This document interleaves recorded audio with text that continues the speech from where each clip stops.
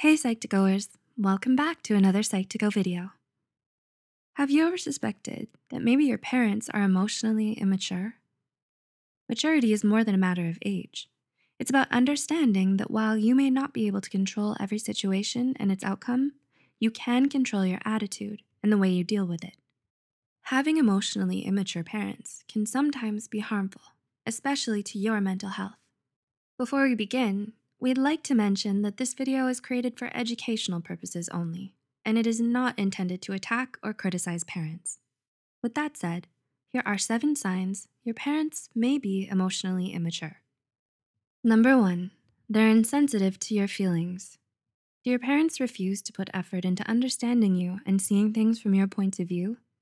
Instead of being considerate and empathetic, your parents don't seem to care about your feelings at all. They don't think about how their words or actions might affect you or how it might make you feel. They expect you to be grateful and go along with everything they want because they say it's for your own good. Number 2, they take their problems out on you. Do you find yourself walking on eggshells around your parents when they've had a bad day? Instead of being calm, rational, and level-headed, your parents are defensive, easily flustered, and they lose their temper a lot. They don't know how to keep their feelings in check, so they take their anger and frustration out on you.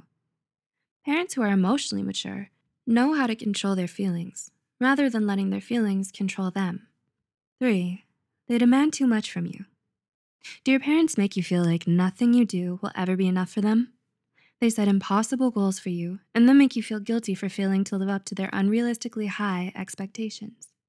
Parents who are emotionally mature, on the other hand, understand that it's the effort and not the outcome that matters. You don't need to be the smartest, most athletic, or most accomplished to make them proud. Number 4, they're quick to point fingers. Do your parents blame you for everything? A mark of emotional maturity is when you learn to hold yourself accountable and to take responsibility for your actions. So, if your parents always pin the blame on others when things go wrong, it's a sign that they may be emotionally immature. You'll never hear them say, "It's my fault," or "I know I made a mistake," because in their eyes, they can do no wrong. Number 5, they're not aware of their own flaws. Do your parents think they're always right and that you should always listen to them? They may be judgmental, closed-minded, and unaware of their own shortcomings.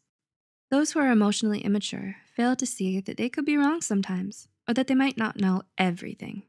Because of this, they instill a lot of self-doubt and feelings of dependency in their children, making them think that speaking up or standing up for themselves is wrong. Number 6, they're too controlling of you. Are your parents rigid, stubborn, and overbearing? They have their own values and ideals that they expect you to live by. They don't allow you to disagree with their choices or question their judgment. Because of this, your self-esteem becomes dependent on their approval of you, and you feel the need to hide certain aspects of yourself in fear that they might reject you. And number 7, they have low stress tolerance.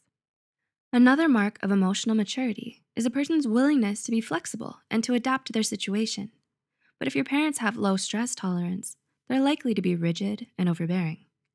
They don't cope well when their plans fall apart or when things don't go the way they expected. It's hard for them to accept when you want something for yourself that's different from what they want for you. Do your parents show any of these signs? Let us know in the comments below.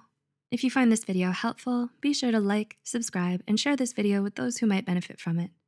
The references and studies used in this video are added in the description below. Thanks for watching, and we'll see you in the next video. It's below.